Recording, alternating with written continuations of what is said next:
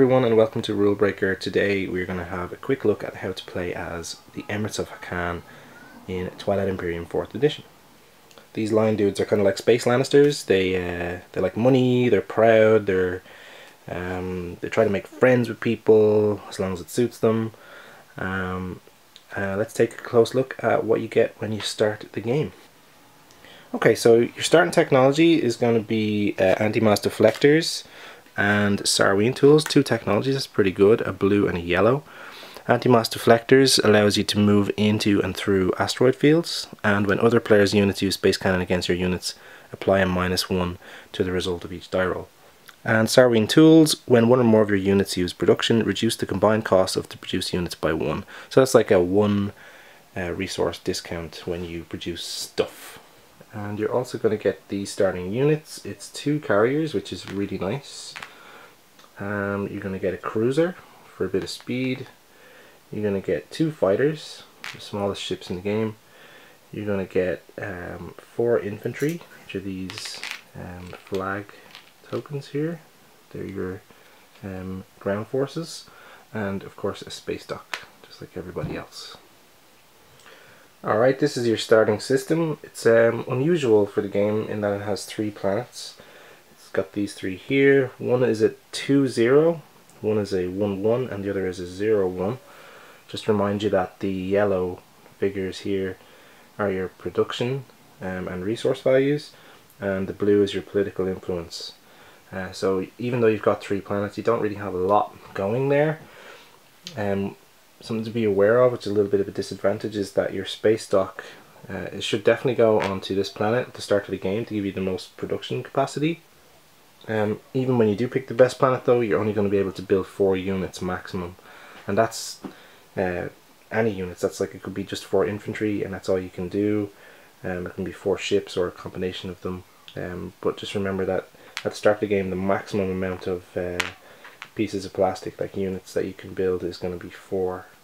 You do start with 4 infantry. You're probably going to want to carry them along with one of your carriers to go and explore and conquer new planets.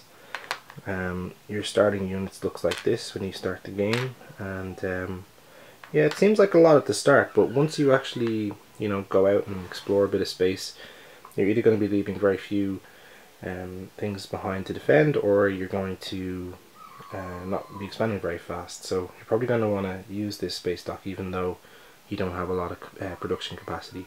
Let's take a closer look at your race sheet here.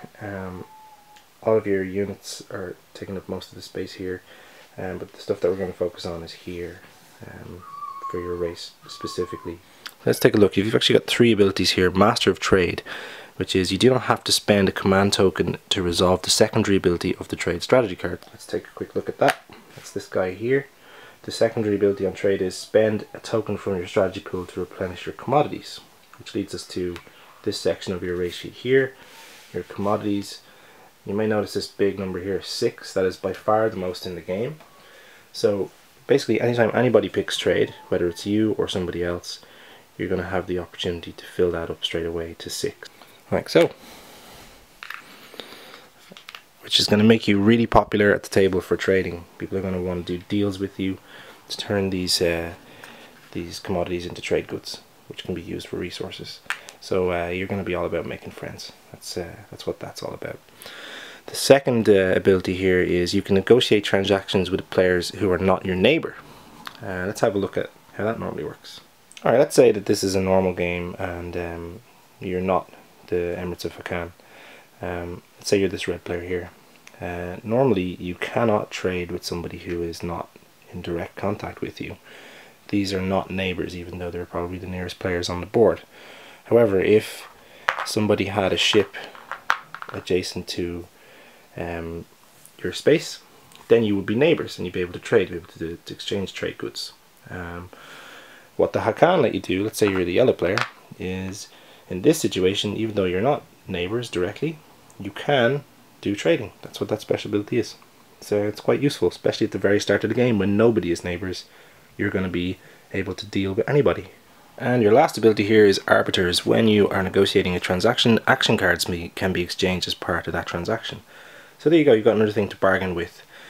you can get or you can give action cards instead of just giving commodities and trade goods around. You have a little bit more bargaining power, which is pretty interesting. Also, the Hacan's flagship, the Wrath of Canara flagship, is this unit here. It's kind of cool, big piece of plastic that you get. This costs 8 to put in. It has 2 dice that hit on a 7. It has capacity of 3 and a standard move of 1. Its special ability is after you roll a die during a space combat in this system, you may spend a trade good to apply +1 to the result.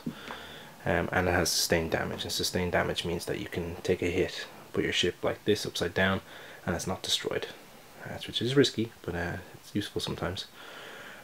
What makes this one so good is that you're the trade guy. You get lots of trade goods, hopefully, if you've got cooperative players at the table.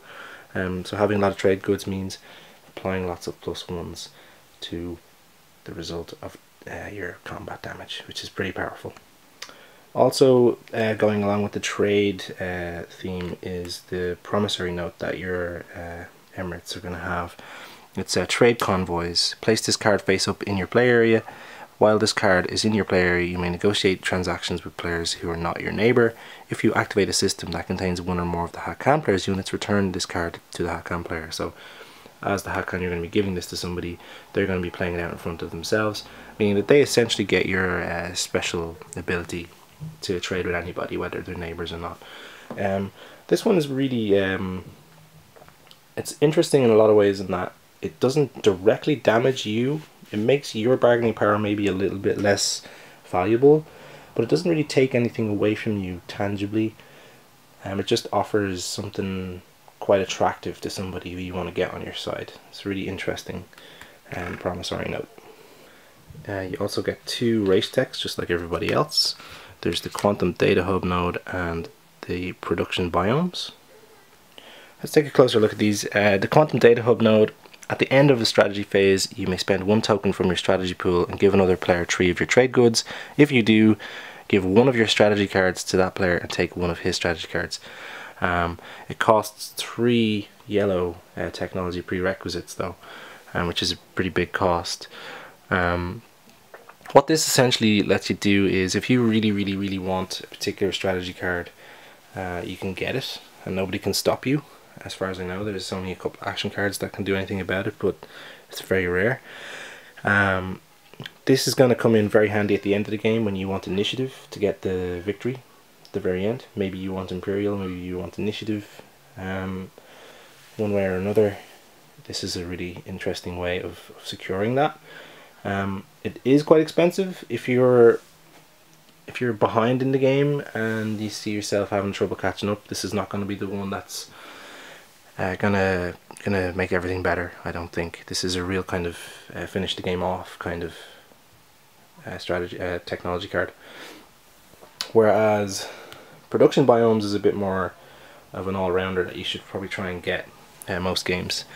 It has the action exhaust this card and spend 1 token from your strategy pool to gain 4 trade goods and choose 1 other player. That player gains 2 trade goods. So even if you're locked out of your trading deals with other players, this is a way to get lots of these, and in conjunction with your flagship with its +1 ability, this can be pretty useful. Take Mechatol Rex and do other really cool combat stuff. And that's how they work. A couple of tips, again, just with the caveat that I'm not the greatest Twilight Imperium player in the world. I love the game, but my win percentage is pretty low, so take any advice I give you with a grain of salt. I would say don't be afraid to take trade.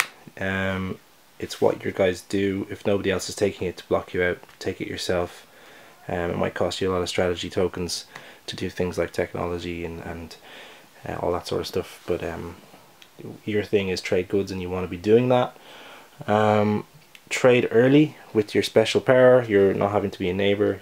Open the field to everybody, fill up your commodities, try and get rid of them all, trade them into trade goods, get yourself a bit of a head start. Another thing I would say is don't stockpile too many trade goods. If you have them, spend a few of them. You don't want to look like you're this all-powerful super bank who It just has too much money. If you're spending them regularly, it's not going to seem like you're doing that, and people will be more willing to trade with you, which is really key to success as these guys. The Hacan can get kind of locked out by a table that just doesn't want to trade with them. That can be quite frustrating and difficult. So make good offers, don't be too stingy with what you're doing, and above all, just remember your backups, your production biomes to get those 4 trade goods, and you know, make friends with people. They're going to want that 2 trade goods if you've got this out too. You've got a lot of sway at the table, so don't be afraid to do some deals. I hope you find this useful and enjoy your game of Twilight Imperium as the Emirates of Hacan. It's been Rulebreaker, and thank you very much.